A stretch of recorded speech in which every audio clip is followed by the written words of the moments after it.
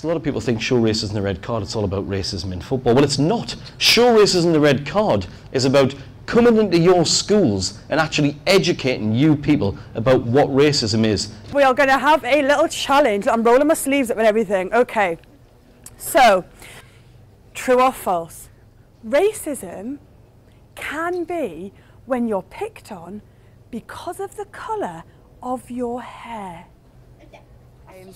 Pretty convincing evidence from over here, to be honest, yeah? And I have to agree with them in the sense that I have seen people be picked on for the colour of stuff like hair. So what have you got? Come on, you need to convince us that no, that's not racism. We wouldn't count for hair because everybody's hair is different, and it's mainly of your culture, your religion, and what colour skin you have. Wow, what's your name?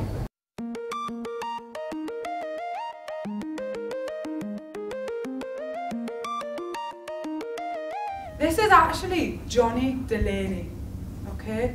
And Johnny Delaney is what you would call an Irish traveller. Has anyone ever heard of travellers? Could anyone name like another traveller group? Not Irish traveller, because that's just one type of traveller. Yes. Gypsy. Yeah, gypsy people. And you can get and they kicked him and kicked him and they kicked him so much actually that they ended his life, they killed him.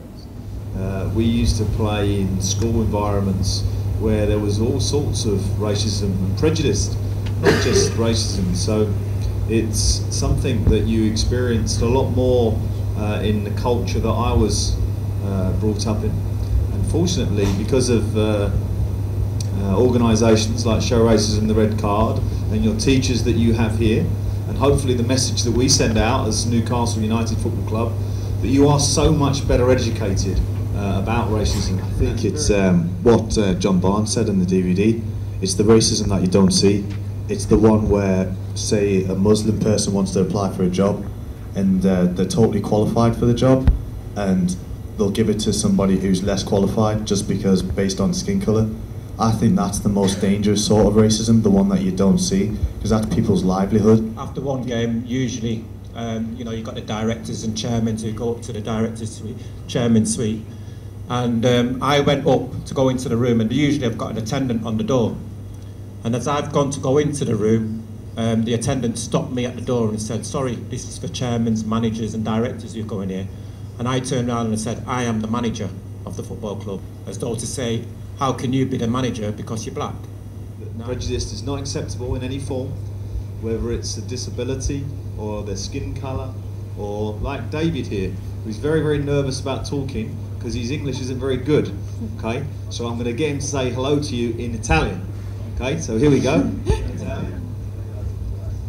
Ciao a tutti ragazzi. It's a little bit difficult for me to speak, but I agree with my coach. Listen, can we have a massive round of applause for our amazing panel? Louder! Louder! Tell us one thing that you've learned today. I've learned that racism can be found in 4 forms instead of just one about the skin colour. It's all about what people get called and everything, and what's happened to them. And it can be quite offensive to people, and that it can really affect them. These are called like Jippo, and that's not very nice. When people are being judged by a cover of a book, and it's not very nice at all. I told what I think, no, that don't care what skin color you have, what religion you have. We are all brothers. Show racism the red card. Show racism the red card.